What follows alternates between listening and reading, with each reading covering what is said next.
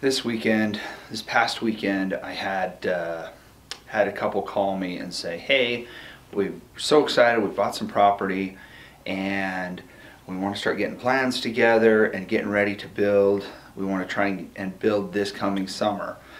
Would you be interested in helping us out?"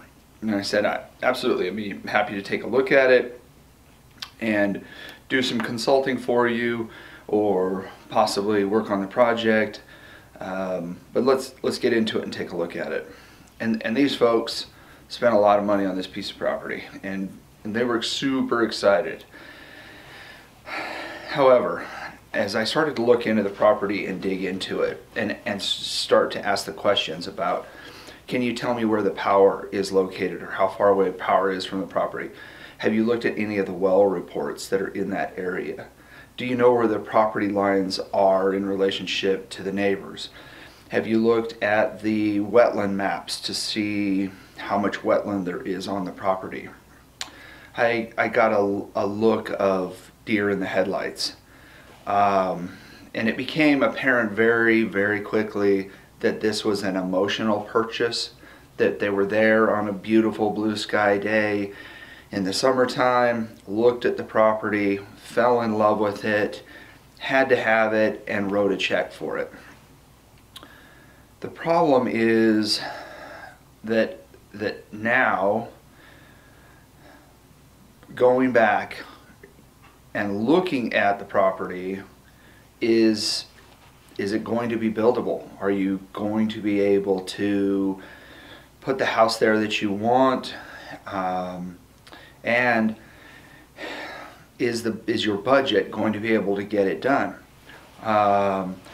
You know, one of the things that we talked about was the access to this property is just maybe slightly better than a logging road, and so it would be great in the summertime, but as soon as it gets wet in the fall or covered in snow, it's either going to become too muddy, or there's not going to be wide enough to push snow out of the way, or who knows, come spring when things start to melt, if it'll even be passable.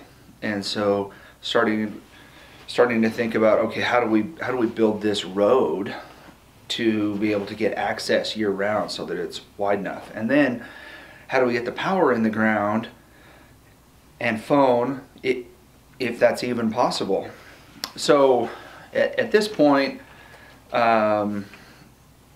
in the conversation with these folks, it was, okay, do we look at maybe subdivide this parcel and sell it, or maybe we throw it back on the market and maybe next year somebody else comes along and buys it? Do you really want to go down this path? I was a little heartbroken. I was a little bit sad for the people, because I have been in that position. When we first left the city and wanted to get to the mountains and wanted to live a more rural lifestyle, it was, let's just buy a place and get there. I didn't even necessarily, with 25 years of experience, I didn't fully understand the questions that I should be asking. I didn't understand how a lot of the regulatory institutions, whether it's federal wetlands or the local county zoning code, or the HOAs, how they all interact, and what questions I should be asking, and what I really can do or can't do with that property before I buy it. So truthfully, as I talk to these folks, I saw myself in these people, and I wanted to put this video together to try and share some information that would help people make good purchases, be able to live a rural lifestyle without getting in over your head, without biting off more than you can chew, but in hopes of giving you enough information to ask the right questions, to understand what that rural lifestyle really entails and what it's all about. You know, we're having this conversation and we're talking about square footage in the house, and they said, you know, we'd really like about 4,500 square feet. And I said, that's a pretty big house. And they said, yeah. And I said, okay, so, and there, any other things, you know, porches, decks. He said, well, we'd like maybe a 2 or a 3 car garage. And I said, here's the thing you got to understand about living a rural lifestyle is that square footage in a house is not as important or becomes less important than garage space. Because a lot of square footage means a lot of utility bills in propane, gas, electric, or firewood, whatever it may be, to heat that house. And so smaller, more efficient living space, it makes more sense in a rural environment, especially if the winters are a little bit longer, if there's a lot more cold weather, on and on.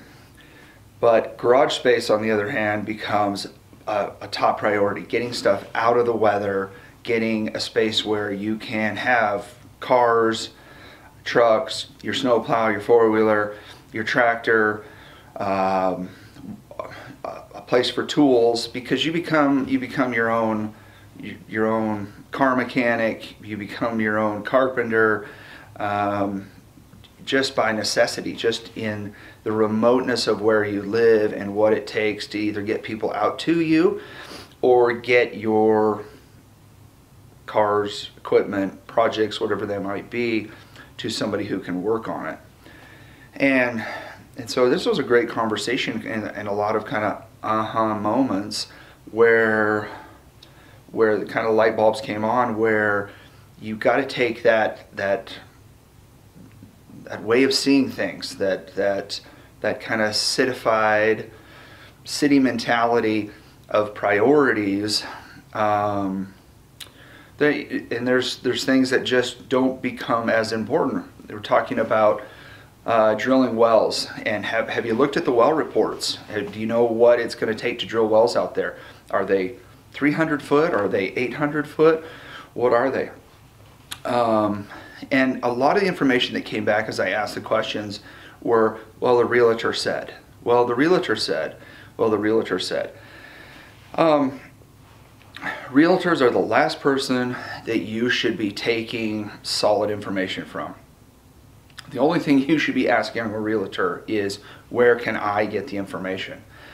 They are not necessarily making decisions or sharing information that is in your best interest. They get paid when you buy the land, and they're going to tell you what they think you need to hear in order to get you to buy that land.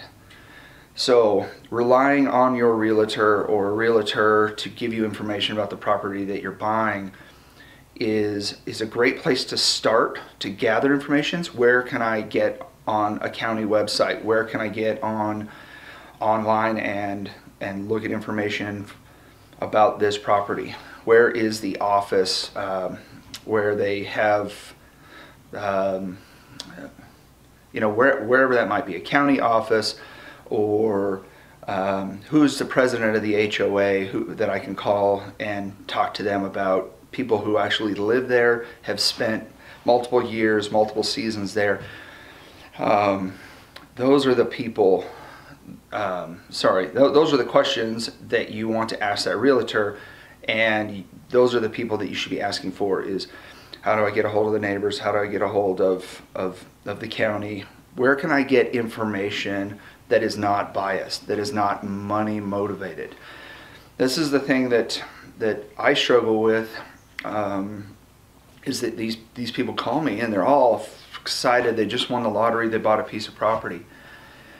And a lot of them have no idea what they're in for or what it's really going to cost or take to get the house built, to get the roads built, to really to build a small city on your property. You've got to build all the infrastructure, all the buildings, and then you've got to maintain all of it, which is just, It's a different way of thinking that most people that have lived in the city for years and years just don't possess. When you've become accustomed to having your garbage picked up and somebody else plows the road and you write a check to the city, it's a different mindset.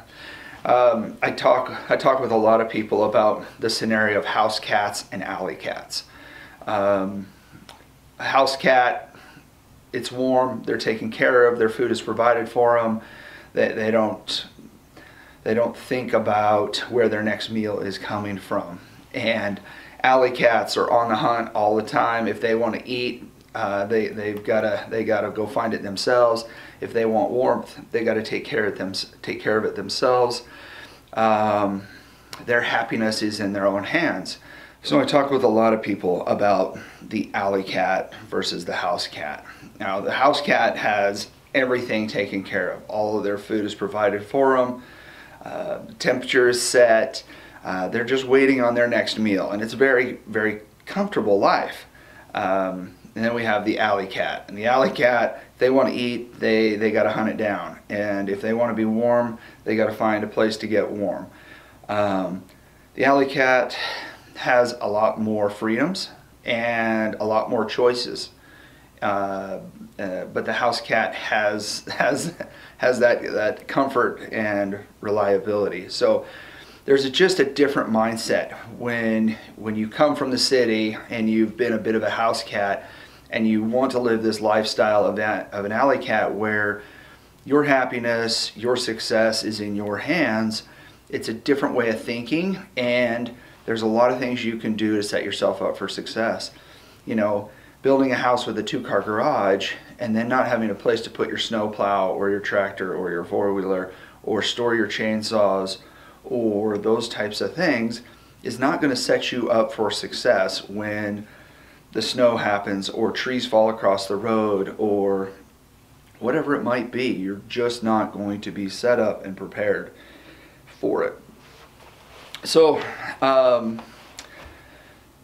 again, I want to share good information. I want people to understand that I made maybe not a mistake. I mean, yes, I could have made some better decisions, but I also got a really good education buying that property, going through all of the issues and the struggles and the problems that I did because I got an education, and it's helped me to make better choices in land since then.